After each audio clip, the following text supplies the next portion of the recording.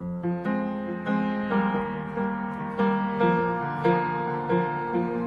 guys, so today I'm going to be doing a dip dye at the tips of my hair, and I am getting it. Where's the box? Oh my god, I lost the box. Getting it supposedly this dark at the tips. So I know the most traditional dip dyes are dark hair going to lighter hair, but obviously I have light hair, so I'm going darker.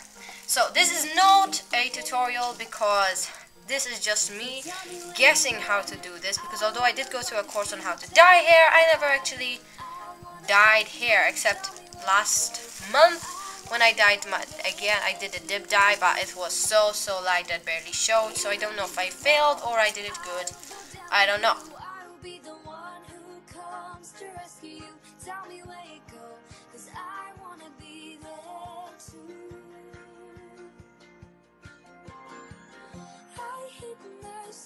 This is not a tutorial, this is just me showing what I did to my hair. So yeah, these are the things that I got. I already opened it, whoops. I got gloves, as you may see. You know, I got the developer, which is what develops the dye. This is the dye, and it's in color, actually no, medium brown, you can see.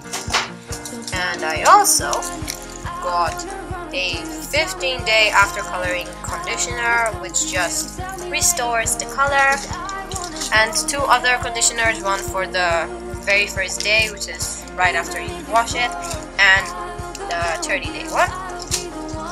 So yeah, I'm going to start dyeing my hair.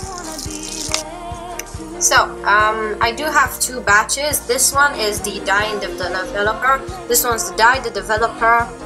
I don't think you actually see it, but this one's the dye developer and a bit of white conditioner, and this is just so that I can put it exactly where my hair and the dye meet so that it can blend in together.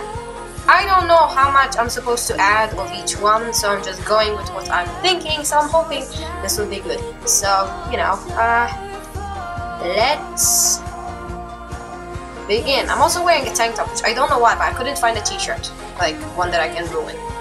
So I'm wearing a tank top. That's really smart, Stella.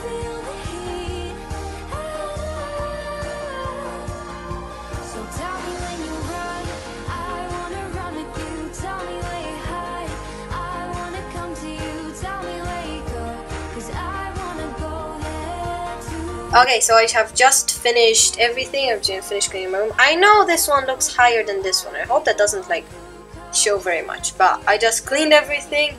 Yes, it is a very permanent looking, since I don't know if you can like see that, because no, hold it, I'll try this hand because it has more dye on it, even up here, like over here I have dye, and I tried taking it off but it just doesn't work. But anyways, so this is what it looks like. As you can see, I have now a custom tank top, but yeah, whatever. I have now 20 minutes left to wait. I hope I did not mess up my hair, because I have already noticed that this is much darker than last time.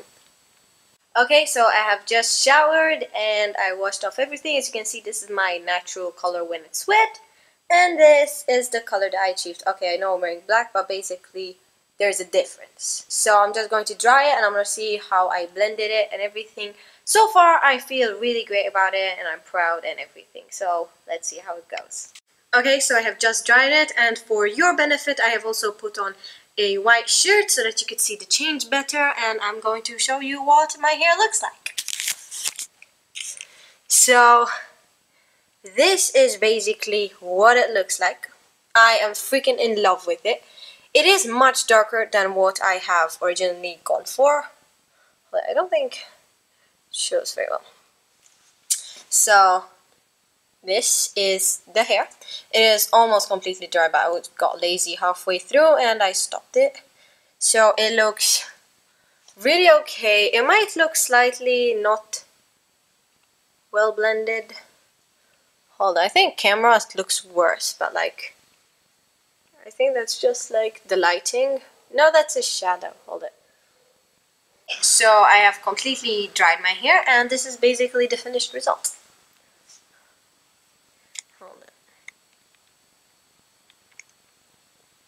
This is the result. Ink here. Hold it. I am very proud of it and very happy, and just basically really glad I did it. Oh my god, there's that like dye. Although I did realize that, oh my god, zoom.